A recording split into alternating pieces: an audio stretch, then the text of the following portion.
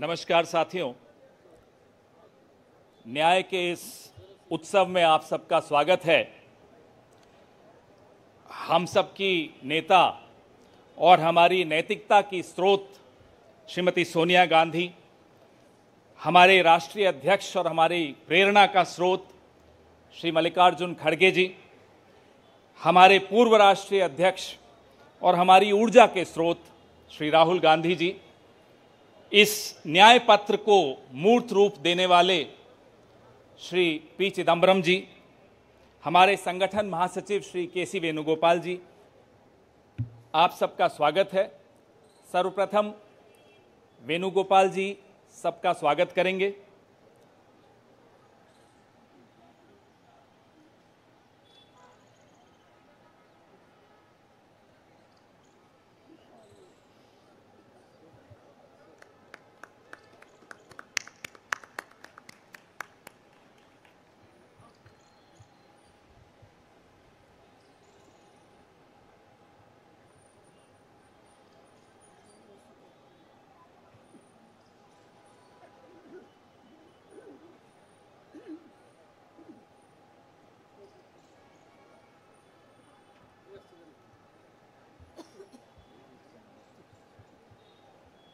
धन्यवाद वेणुगोपाल जी। साथियों, हमारे नेतृत्व के लिए और हमारी पार्टी के लिए न्याय केवल एक शब्द नहीं है। न्याय संघर्ष है, न्याय तपस्या है और न्याय हक है। सबसे पहले इस कार्यक्रम को आगे बढ़ाते हुए हम न्याय पत्र का विमोचन करेंगे, उसको जारी करेंगे। मैं माननीय कांग्रेस अध्यक्ष श्री मल्लिकार्जुन खड़गे साहब से आग्रह करूंगा कि वो न्याय पत्र को जारी करें।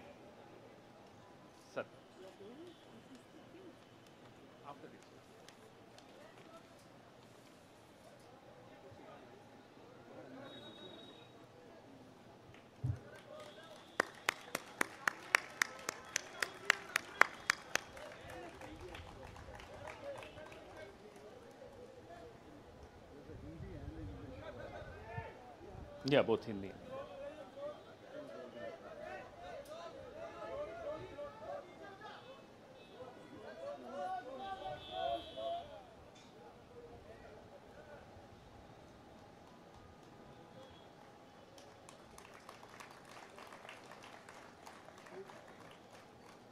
धन्यवाद। अब मैं मैनिफेस्टो कमेटी के अध्यक्ष श्री पी चिदम्बरम साहब से आग्रह करूंगा कि वो इस न्याय पत्र के विषय में कुछ इस पर प्रकाश डालें, आपसे चर्चा करें।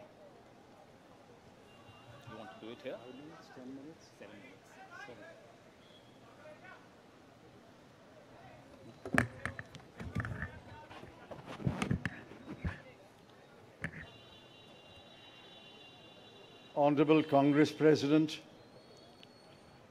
Honorable former Congress President Srimati Sonia ji, Honorable former Congress President Shri Rahul ji, General Secretary Shri K.C. Venugopal, members of the Congress Working Committee, senior leaders of the Congress, Karyakartas of the Congress, members of the media. I'm thankful to the Congress President for releasing the Congress Manifesto for the 2024 elections. Earlier, the draft Congress Manifesto was thoroughly discussed in the Congress Working Committee. The recommendations of the members of the Congress Working Committee were taken into consideration, and with the final approval of the Congress President, some changes were made to the draft manifesto. And what we have today is the final manifesto approved by the Congress Working Committee and the Congress President. The broad theme of the manifesto is justice. Every aspect of justice has been threatened, weakened, diminished, and in some cases denied in the last 10 years, especially in the last 5 years. Members of the media will recall that in 2019, we had warned of what is likely to happen between 2019 and 24 should the BJP come back to power. We were not soothsayers, but we were active workers on the ground who could sense what is happening in this country. I'm sorry to report that what we had predicted in 2019 has come to pass in 2024. We had said institutions will be diminished or captured. That has happened. We had said freedom will be restricted, and that has happened. We had said that the weaker sections of the people will be denied their rights and their privileges. That has happened. We had said that Parliament will be diminished. That has happened. We had said that we will inexorably move towards an autocracy. We are already described as an electoral autocracy by many, many thinkers of the world. That has happened. While we are unhappy that what we had predicted has happened, we have in this manifesto suggested bold measures to reverse the damage that has happened in the last 5 to 10 years. The overall theme of the Congress manifesto is 3 powerful words: work, wealth, and welfare. I shan't take long. I'll explain each word in one sentence. Work means we must create jobs. If anybody had any doubt, read the report of the ILO that was released 10 to 15 days ago. The government came up with a lame defense through the chief economic advisor, but the defense only made it worse. The ILO report shows that unemployment has assumed monstrous proportions in this country. Yesterday, the media carried a report that 30% of the outgoing class in the Indian Institutes of Technology, the premier institutions of our country, are unemployed. They have not been placed. Jobs, jobs, jobs is a cry everywhere in India. Work encapsulates that section on work. The sections on work encapsulates what we will do to create jobs. The second is wealth. Wealth must be created before it is distributed. On the contrary, the 5 years of the Modi government shows that wages have been stagnant in this country. The average income of the bottom 50% has either remained stagnant or diminished or decreased for the bottom percentiles. We have to create wealth, and that can only be created by growth. The UPA government delivered 8.5% growth in its first term, 2004 to 2009. And over a 10-year period, Dr. Manmohan Singh's government delivered 7.5% growth. Even the futile attempt by the BJP government to revise the figures made it 6.7%. But over the last 10 years, the average growth is only 5.8, and if you count the year that ended on 31st March, given the inflated figures, it will still be 5.9. The difference between 7.5 and 5.9 may appear to be trivial, 1.6%, but it's not a trivial difference. It is the difference that makes between a moderately slowing economy and a robust economy. So the second broad theme is wealth. We have to create wealth, which means we must have investment, capital investment, private investment, government investment, and foreign investment. Once we create jobs and once we set in motion policies that will create wealth, this country will go back to the high growth path of the UPA governments. The third section, which addresses many aspects of justice, is welfare. So work, creating wealth, which results in welfare. The welfare of whom? I have always accused the BJP government, the Modi government, is a government of the rich, by the rich, and for the rich. This government is driven only by the interests of the top 1% of this country. But we have to look at the bottom 50%. The bottom of the pyramid, the bottom 50% is as important as those who are well off. And in the bottom 50%, as we go down the ladder, the bottom 20% are extremely poor. It has been estimated that 23 crore people are still poor in this country. UPA government lifted 24 crore people out of poverty. And we promise that if the Congress or a Congress-led government comes to power in 2024, we will lift 23 crore people out of poverty in the next 10 years. That's possible, it's doable, and I conclude by saying the Congress has done it before and we can do it again. I appeal to all of you to spread the message of this manifesto to the nook and corner of this country and ask the people to vote for the hand symbol and to vote for all our allied parties throughout this country. Thank you.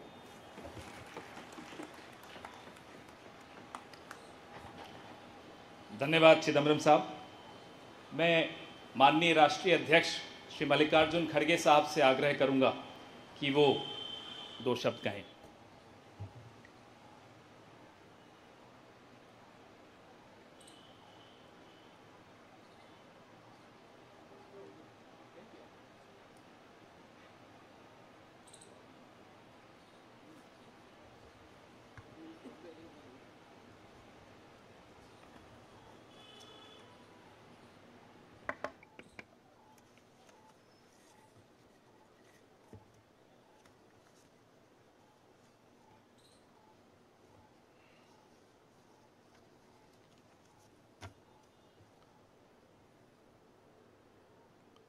आज हमारे कांग्रेस चुनाव घोषणा पत्र जारी करने के मौके पर कांग्रेस पार्टी के भूतपूर्व अध्यक्ष और हमारे चाहते नेता श्रीमती सोनिया गांधी जी और भूतपूर्व अध्यक्ष श्री राहुल गांधी जी और यहाँ पर पधारे हुए हमारे कांग्रेस पार्टी के सभी नेतागण और खासकर इस जो घोषणा पत्र को तैयार किए श्री पीसी चिदम्बरम जी, केसी वेणुगोपाल जी और सारे वर्किंग कमेटी के मेंबर्स, मीडिया के मेरे दोस्तों, आज मुझे ये भी याद करना है कि बाबू जगजीवन राम का जन्मदिन भी है और जो बाबू जगजीवन राम हमारे पार्टी में बहुत साल तक 1947 से लेकर 1984 तक 1984 तक वो इस पार्टी में रह के काम किए। फिर जो कुछ उनका कंट्रीब्यूशन था ये बड़ा कंट्रीब्यूशन मिनिस्ट्री में उन्होंने किया। ऐसे दिन आज हम ये घोषणा पत्र गरीबों के लिए हम अर्पित कर रहे हैं। आज भारतीय राष्ट्रीय कांग्रेस के 2024 के लोकसभा चुनाव का घोषणा पत्र जारी किया जा रहा है। इस मौके पर मैं आप सभी का स्वागत करते हुए 22 दिसंबर 2023 को जो चिदम्बरम जी की अध्यक्षता में 16 सदस्यीय कांग्रेस मैनिफेस्टो कमेटी बनी थी और 19 मार्च को CWC ने इसे मंजूरी दी थी। व्यापक जनभागीदारी और संपर्क के बाद हमारा घोषणा पत्र बना है। इसके लिए वेबसाइट आवाज भारत की बनी जिस पर भी काफ़ी सुझाव मिले। हमारा ये घोषणा पत्र देश के राजनीतिक इतिहास में न्याय के दस्तावेज के रूप में याद किया जाएगा। राहुल जी के नेतृत्व में चली भारत जोड़ो न्याय यात्रा में 5 पिलर्स पर ध्यान केंद्रित किया गया था। यात्रा के दौरान युवा न्याय, किसान न्याय, नारी न्याय, श्रमिक न्याय और हिस्सेदारी न्याय की घोषणा की गई थी। जहाँ कहीं भी हम गए इन न्याय की बात हमने करी थी और इसकी गारंटी भी हमने दी है। इन 5 पिलर्स में से 25 गारंटी निकलते हैं। हर 25 गारंटी ने किसी ना किसी को लाभ मिलने का इसके अंतर्गत यहाँ पर हमारे मैनिफेस्टो में भी है और इसके लिए जो हम पहले से ही करते हुए आए हैं वो भी हमने इसका उल्लेख किया है। मैं कुछ बातें आपके सामने रखना चाहता हूँ। खासकर युवा न्याय के तहत हर शिक्षित युवा की पहली नौकरी अप्रेंटिसशिप के साथ पक्की हो जाए, ऐसी एक गारंटी हम दे रहे हैं और उसके लिए हम 1 लाख रुपए उसके लिए हम एक अप्रेंटिसशिप कोर्स करने वालों को खर्च करेंगे और इससे ये फायदा होगा किसी ना किसी जगह उसको पक्की नौकरी मिलेगी, क्योंकि ये स्किल डेवलपमेंट के तहत और बहुत से इंडस्ट्रीज में इनको काम मिलेगा। नारी न्याय के तहत गरीब परिवार की महिला को सालाना 1 लाख की मदद देंगे। कोई तालियां नहीं बजा रहे, क्या बात है? गरीब परिवार की महिला को सालाना 1 लाख की मदद देंगे और किसान न्याय के तहत किसानों की कर्ज माफी और MS की कानून की गारंटी भी हम देंगे। और श्रमिक न्याय, इसके तहत मनरेगा में भी 400 रुपए ये न्यूनतम कम से कम 400 रुपए मजदूरी दिया जाएगा। हिस्सेदारी न्याय में सामाजिक आर्थिक समानता के लिए हर व्यक्ति और हर वर्ग की गिनती या जातीय जनगणना होगी, जिससे सबको फायदा होगा, या किसी के फॉर में किसी के अगेंस्ट में ये नहीं है कि हालात को समझने के लिए ये जातीय जनगणना करेंगे, जैसा कि SC ST की जातीय जनगणना होती है।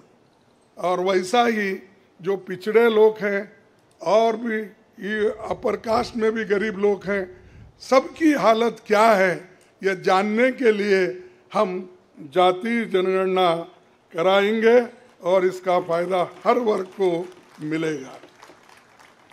हमारे घोषणा पत्र में संवैधानिक न्याय कॉन्स्टिट्यूशनल जस्टिस खंड में लोकतंत्र बचाओ, भय से मुक्ति से लेकर मीडिया, न्यायपालिका आजादी, भ्रष्टाचार के खिलाफ मुहिम जैसे मुद्दे, कला संस्कृति जैसे विषय भी है।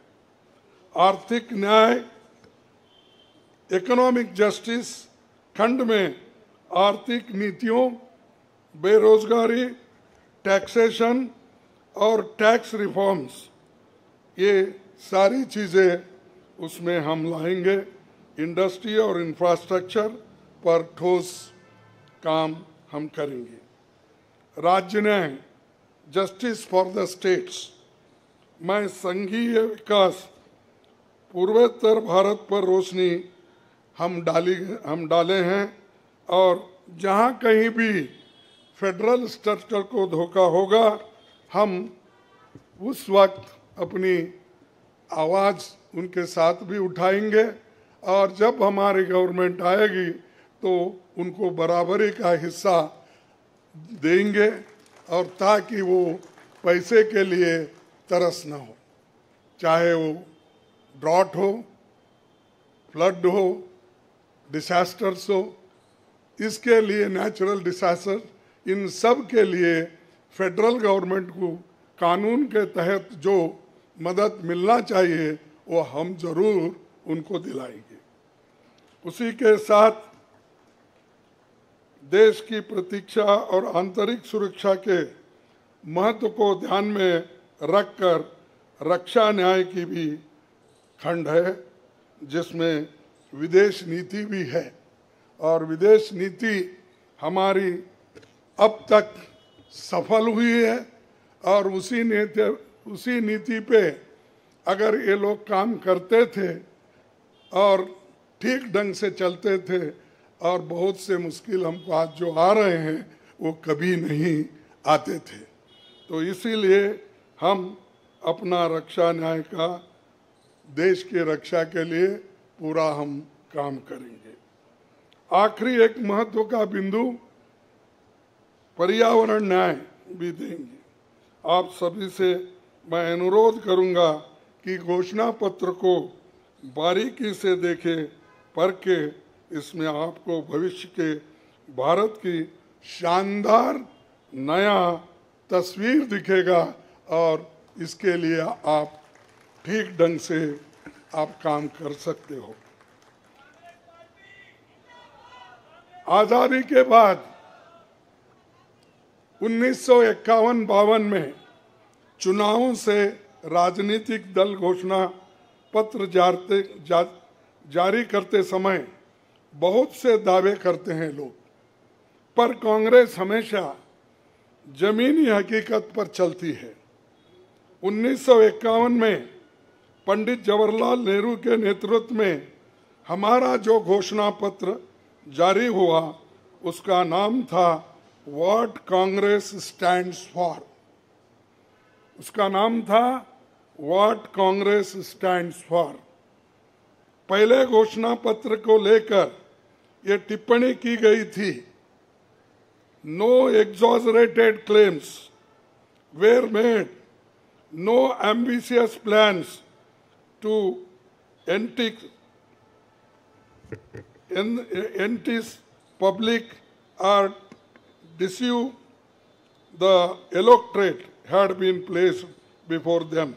A realistic view of what was capable of achievement and implementation alone was presented.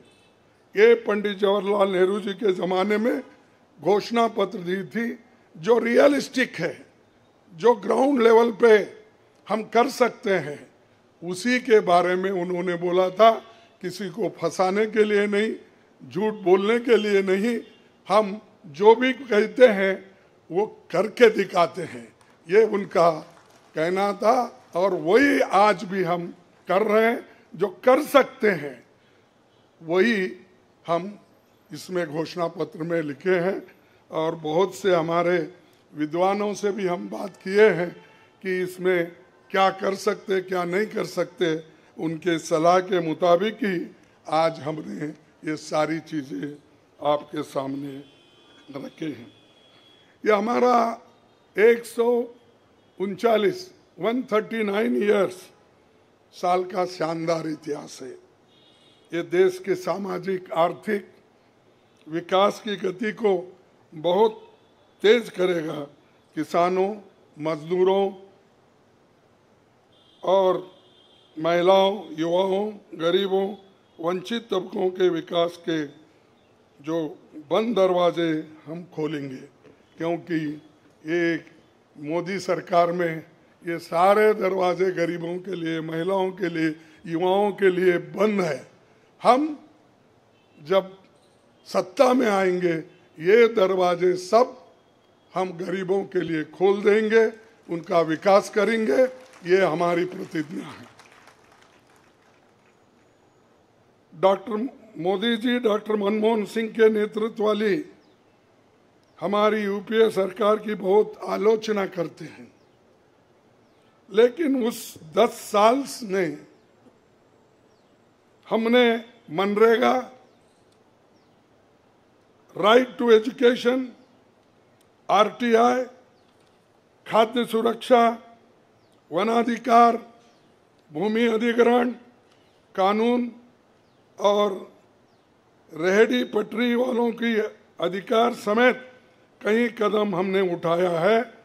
और उसकी जो कर्ता धर्ता है श्रीमती सोनिया गांधी जी यहाँ पर मौजूद है। उन्होंने बारीकी से इन मनरेगा को और खास करके फूड सिक्योरिटी को बहुत लड़ा, क्योंकि मुझे मालूम है सब चीज़ मैं यहाँ पर नहीं कह सकता कि उन्होंने इतने ये 2-3 प्रोग्राम के लिए बहुत गुस्से में रहते थे। जब तक वो इम्प्लीमेंट नहीं होता तब तक वो खामोश नहीं बैठे और कैबिनेट के लोगों को बोलते रहे थे कि ये क्या हुआ। जब हुआ तब वो भी खुशी मना लिए और हम भी लोग बोले कि भाई ठीक हो गया। और जब बाहर इसका गया कि जो ये मनरेगा का, फूड सिक्योरिटी का और कंपलसरी एजुकेशन का ये जो संदेश बाहर गया, तब लोग सभी खुश होने लगे, सभी बोलने लगे ये बहुत अच्छा यूपीए गवर्नमेंट ने किया, सोनिया गांधी जी ने किया।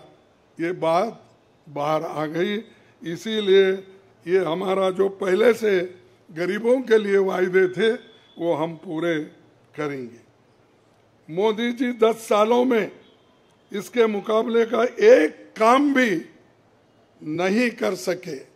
आप बताइए कौन सी ऐसी बड़ी फैक्ट्री जो एम्प्लॉयमेंट क्रिएट कर सकती है, जो नेहरू जी के ज़माने में बने वैसे कोई एक बड़े बड़े काम उन्होंने किया है।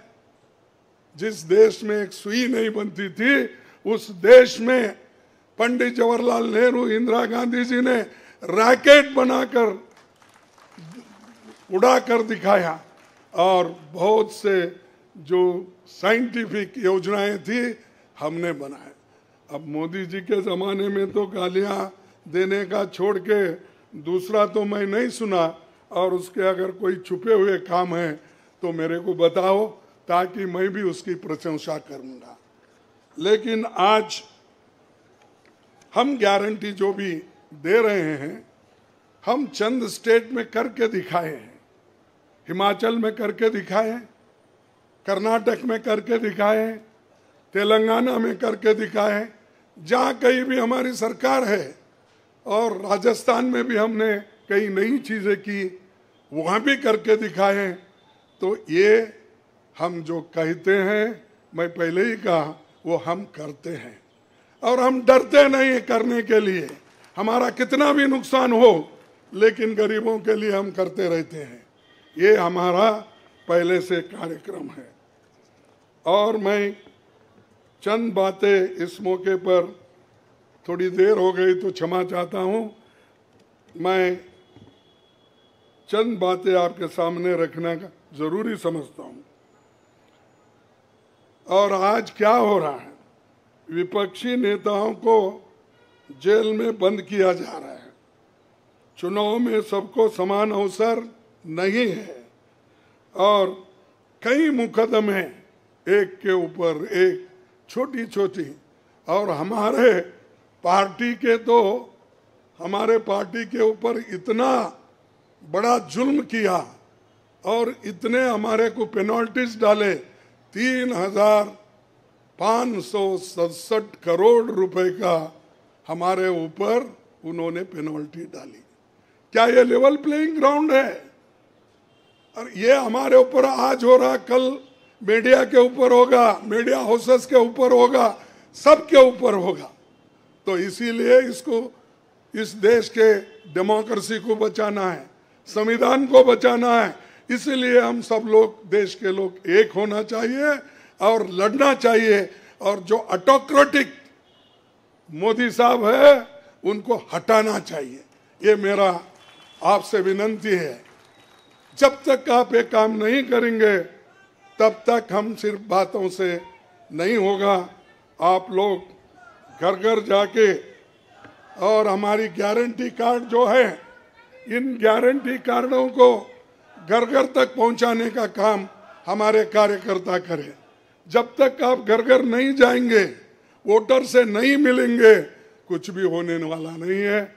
सिर्फ स्लोगन से या मेरे भाषण से कुछ बदलाव होने वाला नहीं। बदलाव होगा तुम जनता से जब मिलेंगे, घर घर जाएंगे, महिलाओं से मिलेंगे, युवाओं से मिलेंगे, और जितने भी हमारे पेरेंट्स हैं, बड़े हैं, उनसे मिलके, किसानों से मिलके आप लोग काम करेंगे, तभी हम कुछ हासिल कर पाएंगे। तो इसीलिए मैं आपसे विनंती करूंगा, ये काम हमारा आप करेंगे और इस ऑटोक्रेटिक सरकार को हटाने के लिए आप काम करते रहेंगे। अब बीजेपी का तो ऐसा है, चंदा दो धंधा लो, चंदा दो धंधा लो, कॉन्ट्रैक्ट लो, पैसे दो। तो उन्होंने काम किया और वो कहते हैं कि भ्रष्टाचार मिटाऊंगा। अरे भाई, 25 लोग हमारे बड़े बड़े नेताओं को आपने लिया और 25 नेताओं में 2 को तो एक पूरा एक्सोनरेट किया और 23 लोगों को फिर उनको भी एक्सोनरेट किया। अरे शाह साहब के वॉशिंग मशीन में इतने लोग जो भी जा रहे हैं, क्लीन होके आ रहे हैं, और भ्रष्ट लोग तुम्हारे साथ है, बदनाम हमको कर रहे हैं। मेरे पास तो नहीं है ना, मेरे पास जब तक थे तो आपने बोला वो भ्रष्ट है, फिर आप वो क्लीन कैसा हो गए, प्रामाणिक कैसा हो गए, ठीक कैसा हो गए? तो ये खुद ही इधर डराते हैं, उधर सब चोरों को लेते हैं। तो ये मेरा कहना है। इसीलिए आप इस बात को सोचिए, और हम सालों से गरीबों की सेवा करते हुए आए हैं, आगे भी हम करते रहेंगे। और जितने भी उन्होंने काम किया, मैं यहाँ गिनता नहीं, क्योंकि रेलवे में क्या किया, इन्फ्लेशन का क्या किया, अनएम्प्लॉयमेंट का क्या किया, ये सारे अगर बोलते कहूँ तो आप भी थक जाएंगे। तो इसीलिए मैं ज़्यादा नहीं बोलता, आप सबको मालूम है, और हमारे पूरे इलेक्शन मैनिफेस्टो में वो चीज़ वहाँ पर है।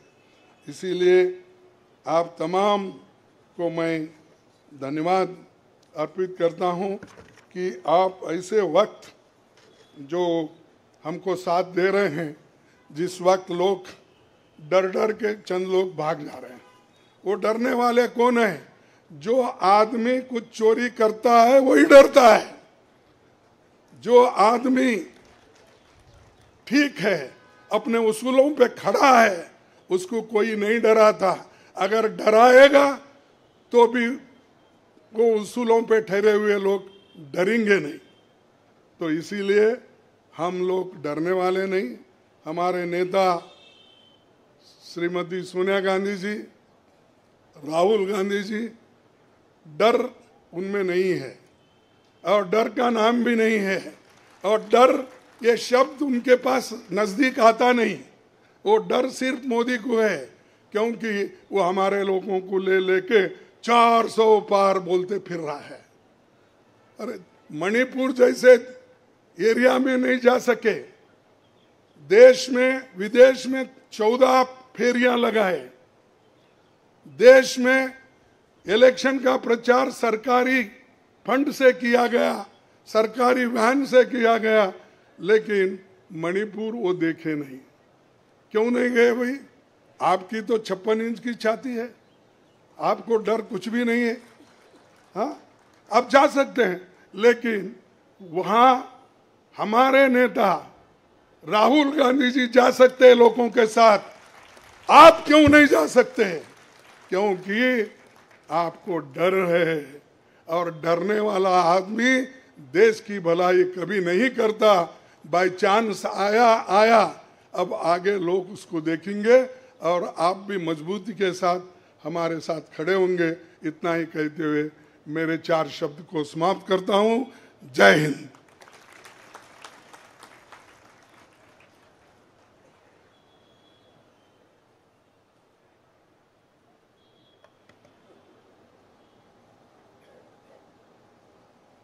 धन्यवाद खड़गे साहब। मीडिया के मित्रों, आपके मोबाइल पर सॉफ्ट कॉपी हिंदी और अंग्रेजी की हमारे न्याय पत्र की पहुंच चुकी है। कार्यक्रम के पश्चात उसकी फिजिकल कॉपी भी आपको दे दी जाएगी। कार्यक्रम को आगे बढ़ाते हुए अब 10 मिनट आपके सवाल जवाब होंगे और इसमें अनुशासन रखिएगा। सबसे पहले एजेंसीज को मौका दिया जाएगा, तो ANI सबसे पहले अपना सवाल पूछे।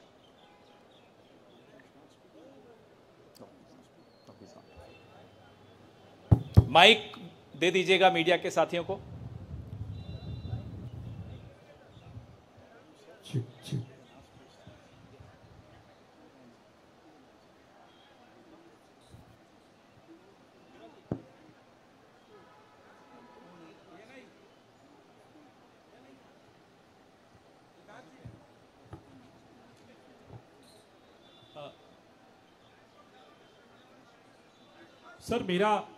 सर मैं सिद्धार्थ हूँ ANI से।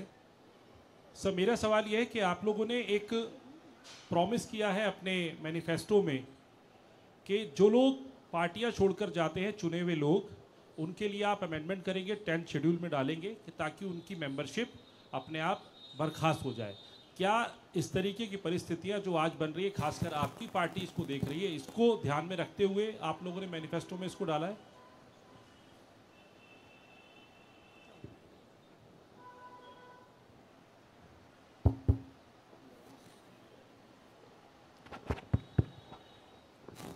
You are asking about the anti-defection law, which is now in the 10th schedule.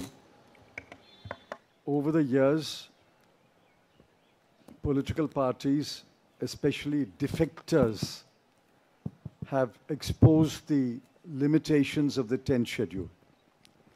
So the 10th schedule has to be amended. Check. What is he saying?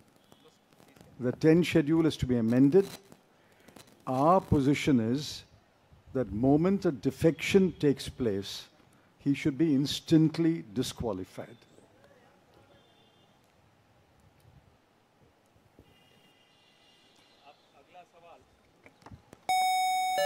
अगला सवाल PTI।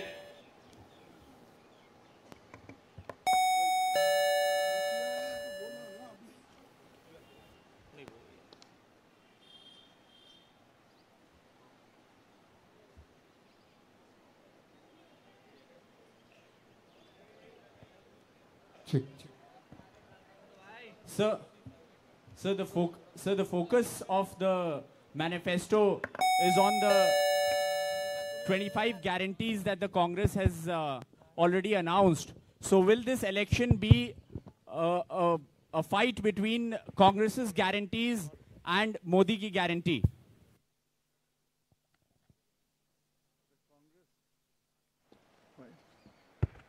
The Congress guarantees are concrete guarantees. We have spelt out in English and Hindi and in due course in different languages what each guarantee means, what each guarantee will deliver to the people. Mr. Modi's guarantees are only in order to ensure that he is guaranteed a third-term job. Where is the guarantee? What happened to the guarantee of 2 crore jobs? What happened to the guarantee of 15 lakhs in the account of every Indian? What happened to the guarantee of doubling farmers' income? What happened to the guarantee of raising India's GDP to 5 trillion? I can offhand narrate at least 50 such promises of Mr. Modi. Mr. Modi's promises are empty promises. Our 25 guarantees are concrete guarantees.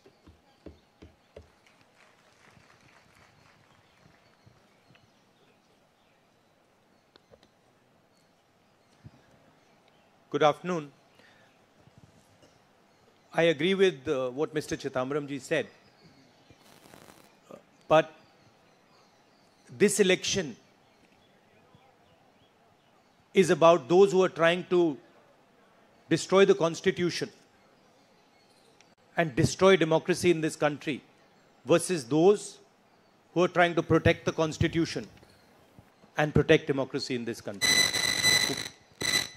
We do believe that it is very important, once this fight is won, that we look after the interests of the vast majority of our people, that India is not run for 2 or 3 large conglomerates, large businesses, that it is run for the vast majority of people, that we are not a nation of monopolies, we are a nation where there is fair competition among businesses. So I think it's important to understand that this election is a fundamentally different election. I don't think democracy has been as much at risk, the Constitution has been as much at risk as it is today. In Hindi, sir. ये जो चिदम्बरम जी ने कहा उससे मैं सहमत हूं, मगर ये जो चुनाव है ये लोकतंत्र को और संविधान को बचाने का चुनाव है. एक तरफ एनडीए नरेंद्र मोदी जी जो कॉन्स्टिट्यूशन पर आक्रमण कर रहे हैं, लोकतंत्र पर आक्रमण कर रहे हैं, इंस्टीट्यूशंस को कैप्चर कर रहे हैं, और दूसरी तरफ इंडिया अलायंस जो कॉन्स्टिट्यूशन की रक्षा करता है, लोकतंत्र की रक्षा करता है. तो ये चुनाव इन दोनों फोर्सेस के बीच में है. धन्यवाद. मौसमी सिंह, आज तक.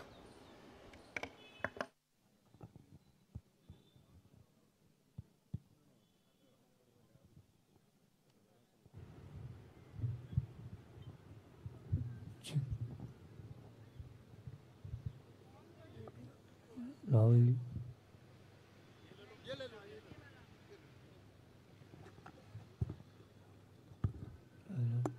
हेलो. मेरा सवाल मैडम सोनिया गांधी से है. मैम, अगर आपसे सवाल. राहुल जी, आपने ओपीएस को लेके लगातार जो है झंडा बुलंद किया है. तमाम सरकारें आपकी, उन्होंने ओपीएस का वादा किया था. चिदम्बरम साहब, you had promised OPS and in Himachal and Rajasthan you implemented OPS, but in the manifesto the OPS scheme is missing. So is there a reflects, is there a introspection that it's not viable economically? Is it that? It's not missing as such. It's very much on our minds. But please remember the developments that have taken place in the last 4 months. The government has appointed a committee headed by the Finance Secretary to review the NPS and the demand for OPS and to find a way in which the objectives of OPS can be financed by a funded pension scheme. Which means the government has come around to the point of view that while the OPS delivered benefits to the pensioners, the NPS made it sustainable. Now a committee has been appointed under the Finance Secretary, and unless we receive the report of that committee and review it, it would be premature to take a stand on the OPS-NPS controversy. It's very much on our minds, and we will come out with our position once the committee's report is received. Arun Kumar Singh. मेरा सवाल राहुल जी आपसे है। Rahul ji, hello. Rahul ji, सीधे सीधे इधर, front. सवाल आपसे यह है कि 2014 में जैसे ही मोदी सरकार आई थी, आपने एक बयान दिया था और आपने ये कहा था कि देखते जाइए धीरे धीरे कॉन्स्टिट्यूशनल इंस्टीट्यूशंस जितने भी हैं देश पे, उस पे आरएसएस और बीजेपी का कब्जा हो जाएगा। अब आप ये कह रहे हैं कि हो चुका है और आप कह रहे हैं कि हम कानून भी लाएंगे। क्या आपको ऐसा नहीं लगता राहुल जी कि ये जब आप करेंगे तब बीजेपी आपके ऊपर ये आरोप लगाएगी कि चूंकि केसेस जो है या पूछताछ विपक्ष के नेताओं से ज्यादा हुई, इसलिए ये प्रतिक्रिया में लाया गया रिएक्शनरी लॉज अमेंडमेंट होंगे ये?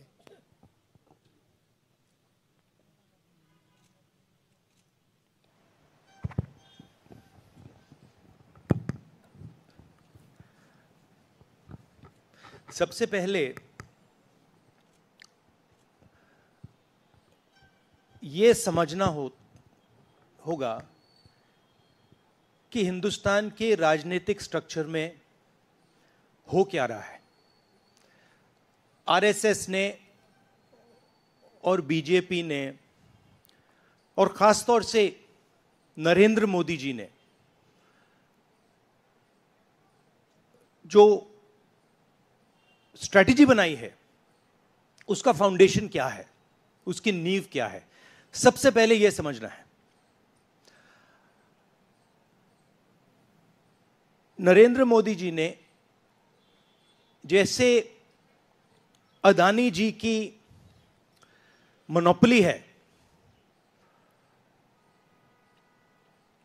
पोर्ट्स पर, इंफ्रास्ट्रक्चर पर, डिफेंस में, वैसे नरेंद्र मोदी जी ने पॉलिटिकल फाइनेंस की मोनोपोली बनाई है। कैसे बनाई है? ED, CBI, income tax department का प्रयोग करके। अगर आप बॉन्ड स्कीम्स को देखें तो उसमें साफ दिख जाता है कि नरेंद्र मोदी जी ने, बीजेपी ने एक प्रकार से पॉलिटिकल फंडिंग एक्सटॉर्शन से, धमकी से, प्रेशर से बनाई है। खारगे जी ने कहा जो भी भ्रष्ट हैं वो सब बीजेपी में जा रहे हैं। उसका कारण है क्योंकि नरेंद्र मोदी जी चाहते हैं कि पॉलिटिकल फाइनेंस की मोनोपोली उनके हाथों में हो। अब हमारे बैंक अकाउंट बंद कर दिए, हमारे पास ओरिजिनल रास्ता जो था वही हमारा रास्ता है। हम जनता के साथ जाकर मिलकर उनके लिए लड़ते हैं। ये जो मैनिफेस्टो बना है, ये मैनिफेस्टो कांग्रेस पार्टी ने नहीं बनाया है। ये मैनिफेस्टो हिंदुस्तान की जनता ने बनाया है। हमने सिर्फ इसको लिखा है, ठीक है। और हमने सिर्फ इसको लिखा है, जो किसानों ने हमें बताया, खारगे जी को बताया, मुझे बताया, बाकी नेताओं को बताया, वो हमने लिखा है। चाहे वो रोजगार की बात हो, चाहे वो कॉन्ट्रैक्ट लेबर की बात हो, हजारों लोगों से बात करके हमने ये हिंदुस्तान की आवाज है, ये लिखी है। मगर जो राजनीति में आज हो रहा है वो क्लियर है कि सब पार्टीज को नरेंद्र मोदी, ईडी, सीबीआई, इन इंस्टीट्यूशंस को कैप्चर करके फाइनेंशियली मोनोपोली बना रहे हैं अपनी। और चुनाव के बाद रियलिटी है कि ये जो फाइनेंशियल मोनोपोली बड़ी इंटरेस्टिंग चीज है, क्योंकि सारा इंफॉर्मेशन, सारा का सारा इंफॉर्मेशन, किससे एक्सटॉर्शन किया है, किसको कॉन्ट्रैक्ट दिया है, कॉन्ट्रैक्ट देने के बाद उसने कितना पैसा दिया है, वो पूरी ब्लूप्रिंट, पूरी की पूरी ब्लूप्रिंट इलेक्टोरल बॉन्ड्स में लिखी हुई है। तो नरेंद्र मोदी जी ने आज नहीं तो कल ऑपोजिशन को पूरी chargesheet, proof sheet electoral bonds के थ्रू पकड़ा दी है। तो इसीलिए थोड़ा टेरर हो रहा है उनको, इसीलिए नंबर निकला है 400 पार।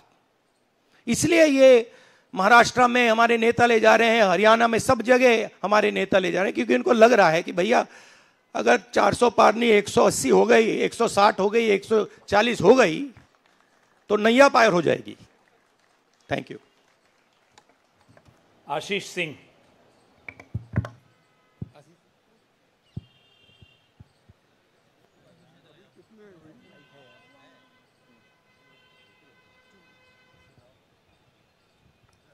राहुल जी, लास्ट टाइम पिछले लोकसभा चुनाव में राहुल जी आपने मुझे याद है कहा था, you were convinced that time कि मोदी जी जा रहे हैं, मोदी जी का वक्त ख़त्म हो गया है।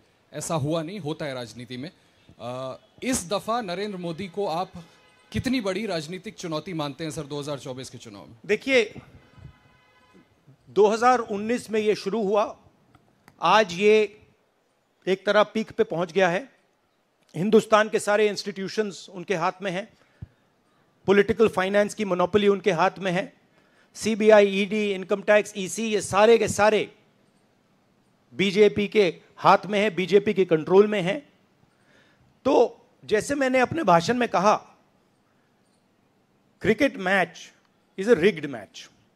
Cricket match is not a fair match. उसमें चाहे सोशल मीडिया की बात करें, आप हमारे नेताओं के, ऑपोजिशन नेताओं की सोशल मीडिया देख लीजिए, मेरा यूट्यूब देख लीजिए, मेरा फेस टाइम देख लीजिए, फेसबुक देख लीजिए, इंस्टाग्राम देख लीजिए, तो ये सारा का सारा स्ट्रक्चर कंट्रोल्ड है, रिग्ड है। इसलिए बहुत जरूरी है कि जनता इस बात को समझे कि ये नॉर्मल चुनाव नहीं है, ये लोकतंत्र को बचाने का, संविधान को बचाने का चुनाव है, और इसको लड़ना और जीतना बहुत जरूरी है। ये चुनाव 2-3%, 5% और बाकी हिंदुस्तान के बीच में चुनाव है, और जो बाकी हिंदुस्तान चाहता है वो इस मैनिफेस्टो में है, और जो 2% चाहता है, जो अदानी जी चाहते हैं, वो आप उनका मैनिफेस्टो देख लीजिए, आपको पता लग जाएगा, उसमें उनकी रिक्वेस्ट लिस्ट पूरी की पूरी आपको मिल जाएगी। Thank you. आखिरी सवाल Kumar Vikrant Singh.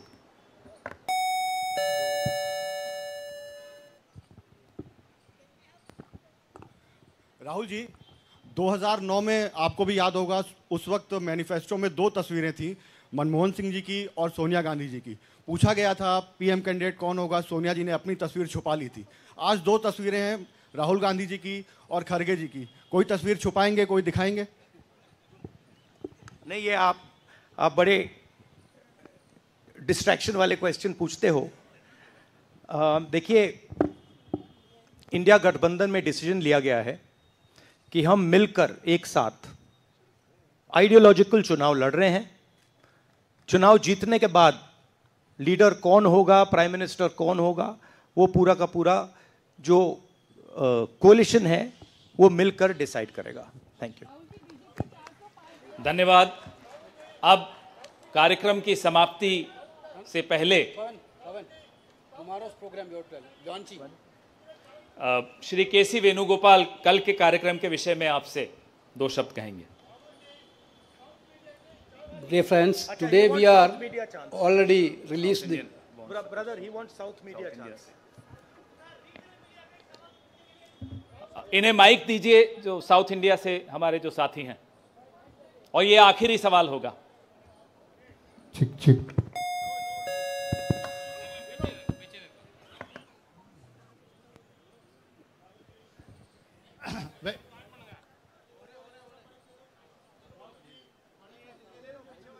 Vanakkam.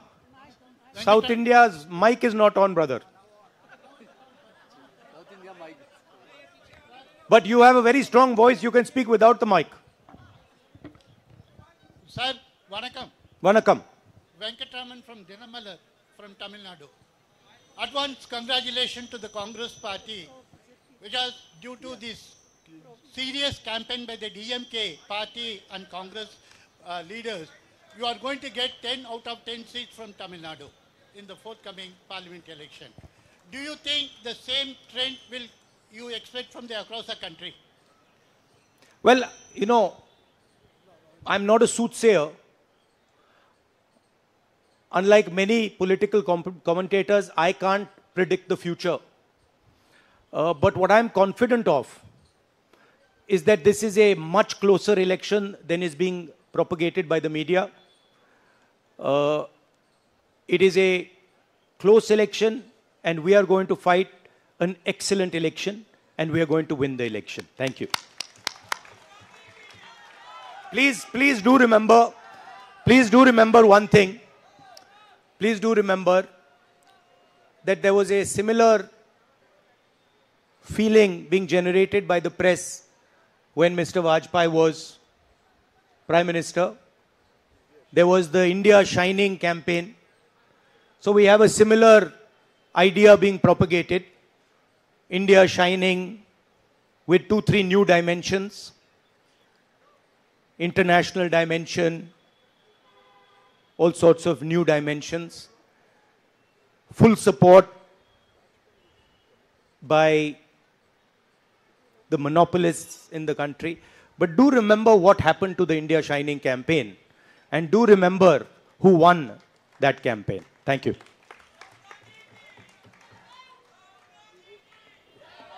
Dear friends, today already we released the Congress Manifesto of 2024.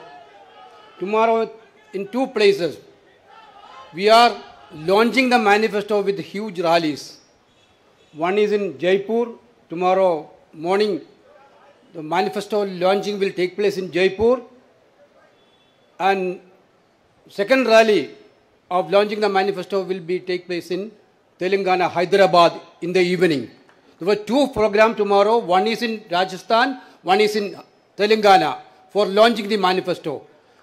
I once again thanking all of you for participating in this event. Thank you, Venugopal ji.